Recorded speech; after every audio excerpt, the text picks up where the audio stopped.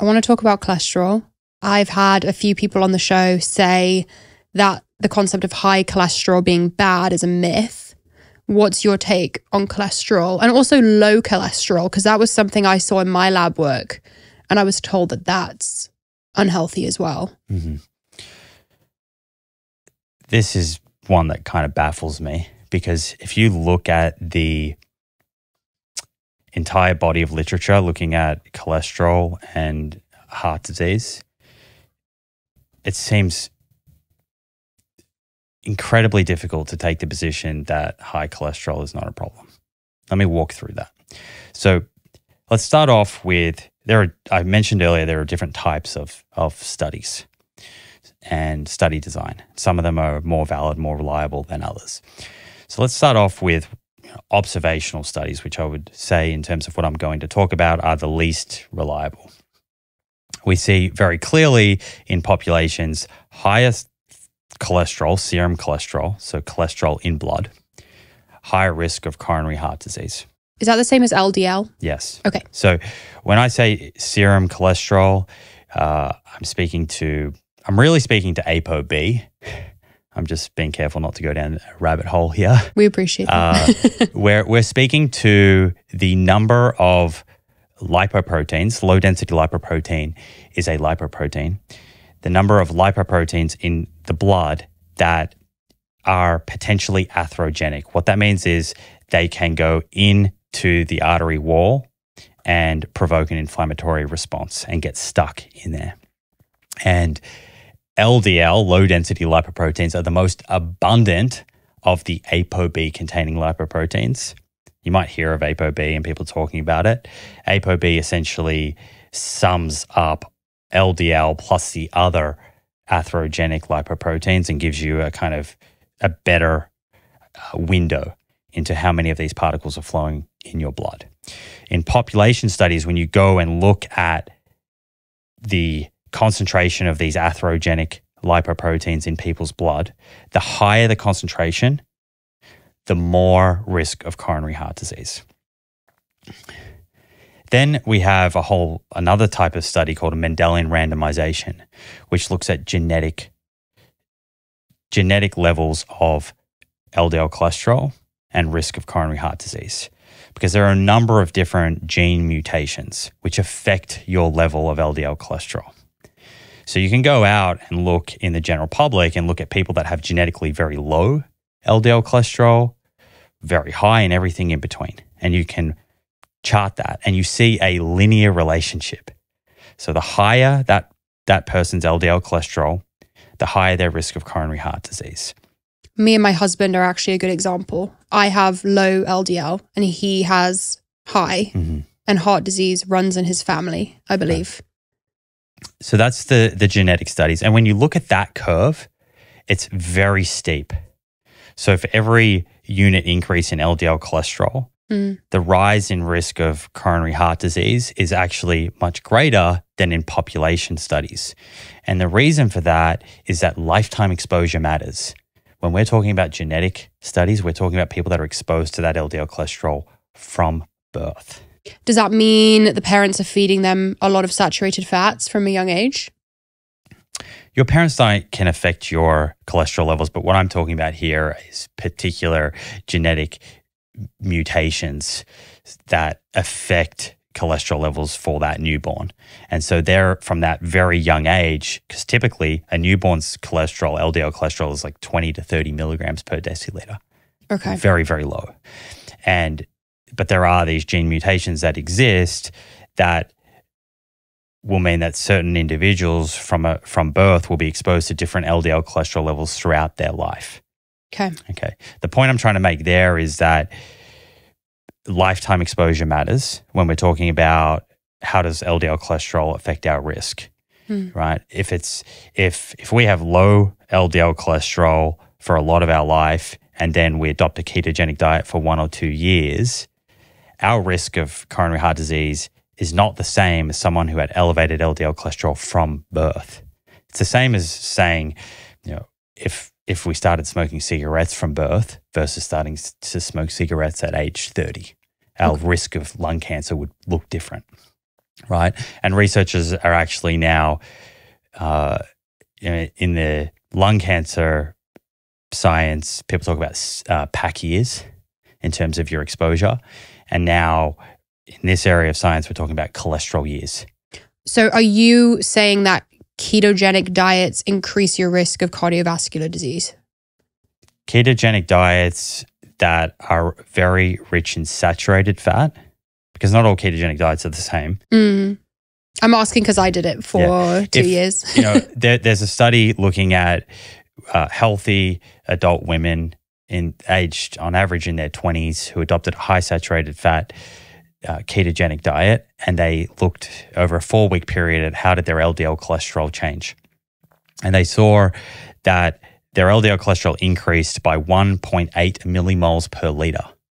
Now, if those genetic studies that I mentioned before, they allow us to see on a per unit basis of LDL cholesterol, if someone's exposed to that over a long time, what is their reduction in risk or increase in risk of coronary heart disease. For every 1 millimoles per liter that LDL cholesterol is increased, when you're exposed to that over decades, there's about a 55% increased risk of coronary heart disease. Okay? 1 millimoles per liter, 55% increase in coronary heart disease. We get that from the genetic studies, looking at lifetime exposure. In this ketogenic study, their LDL cholesterol went up by 1.8 millimoles per liter, which represents, if they were to stick with that diet over decades, possibly a doubling in their risk of coronary heart disease. Now, we're extrapolating. That's a 4-week study. It's looking at changes in LDL cholesterol. It's not looking at hard outcomes. Yeah. So we're extrapolating based on the genetic studies to say, what would this kind of risk look like? And I have the conclusion, though, from that paper. I think I printed it out here. The current trial shows that feeding healthy young women a ketogenic, low-carbohydrate, high-fat diet rich in saturated fatty acids for 4 weeks resulted in profound alterations in the blood lipid profile. LDL cholesterol increased in every participant with a treatment effect of 1.82 millimoles per liter. These alterations should be a cause for concern in young, normal weight, healthy women following this kind of low carbohydrate, high fat diet. I mean, I should have been in that study because I've done that before. Yeah. I did it for a long time, actually. It's interesting. I want to ask, is it difficult to collect data? Because how can you have someone stay keto for their whole life to see if it ends up having long-term effects? Well, that's why we need the observational and the genetic studies, because we're not going to have a randomized controlled trial where you randomize someone to a particular diet and expect them to adhere to that for life. Well, right? what about this study was a 4-week study. The observational studies, epidemiology, where we go out and look at populations and we can do dietary food frequency questionnaire surveys to see how people eat and validate them against weighed food records. They allow us to look at how diet affects certain variables over the long term. And they have some limitations, but they're allowing us to fill in the gaps because there are certain questions that randomized controlled trials cannot answer. It's just not feasible to conduct them for that long. Right. So at the beginning, I was explaining the different levels of science that show that high cholesterol increases risk of coronary heart disease. So I spoke about the population studies. I spoke about the genetic studies. Then we do have randomized controlled trials. We have pharmaceutical studies. So looking at people who are high risk of cardiovascular disease, and you give them a particular drug that lowers their cholesterol. And you see in the 4 or 5 year follow-up period, which is how long these trials go for, they don't go forever because of how expensive they are, you see dramatic reductions in coronary heart disease. Now, that reduction in risk per unit is much smaller than what I spoke about on the Mendelian studies before. And it makes sense.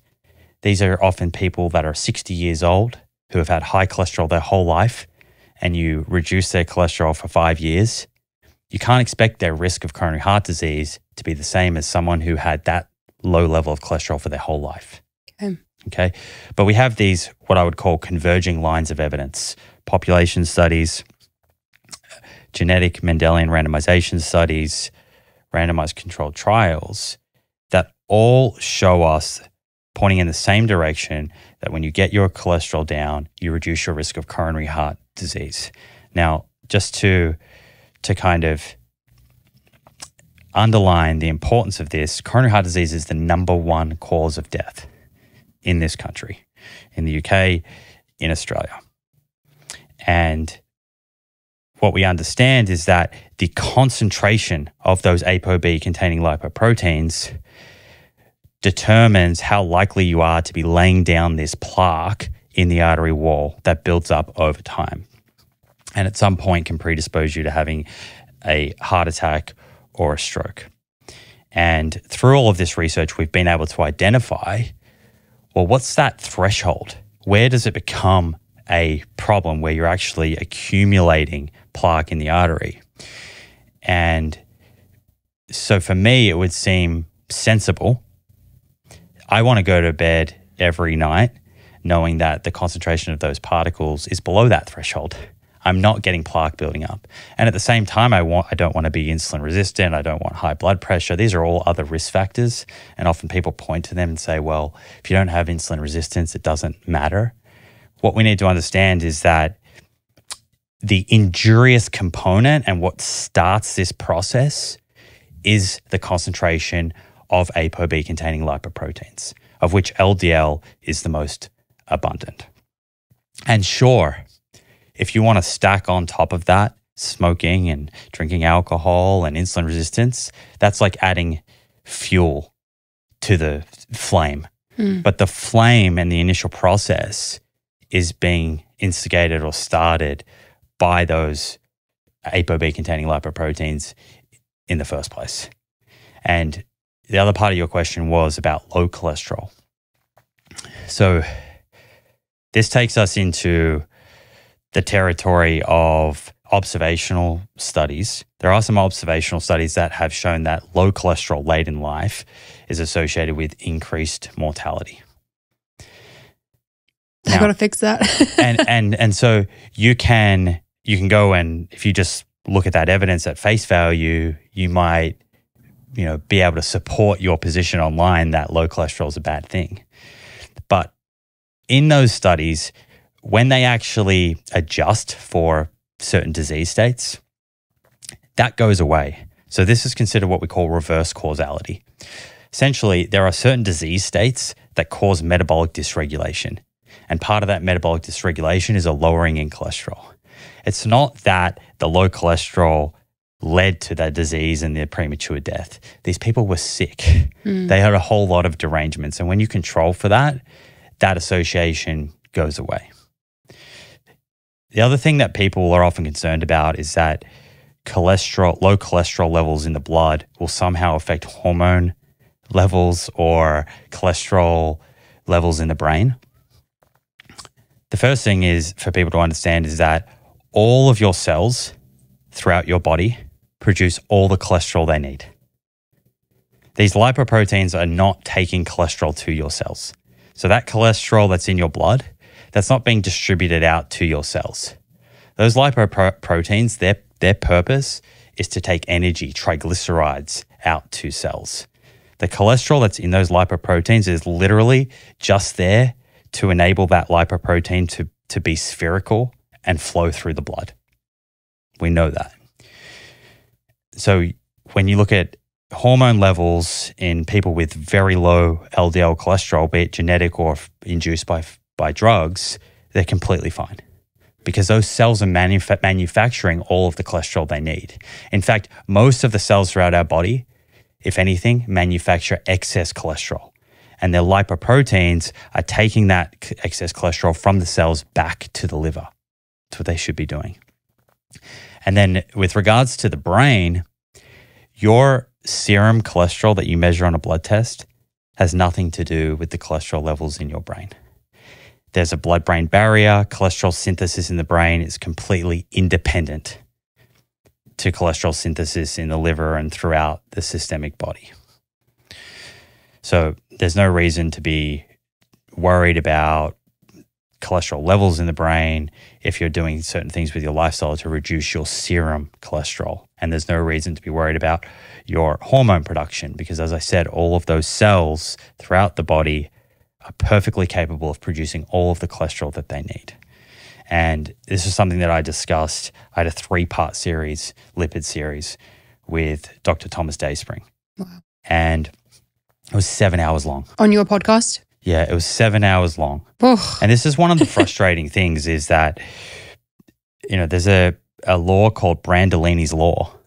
And essentially, I won't be able to quote this verbatim, but the amount of energy required to refute bullshit or claims online is an order of magnitude greater than the amount of energy that was required to make that claim.